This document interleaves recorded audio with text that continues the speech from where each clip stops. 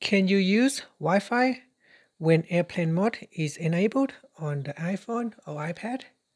So the phone that I'm holding at the moment is the iPhone 16 Pro running iOS 18.5.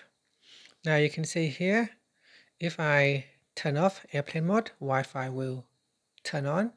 However, if I turn on airplane mode, some services such as Wi-Fi and cellular data will automatically be switched off. But can you still switch them on while airplane mode is on? And the quick answer is yes, you can. If you tap on it, you can turn on Wi-Fi. You'll still be able to use Wi-Fi. Airplane mode is still on.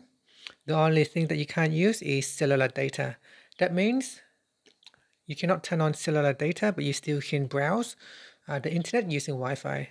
So you can still check your email, you can still browse the internet, you can still chat via Messenger, FaceTime, or you can perform other things that require the internet connections, such as playing games.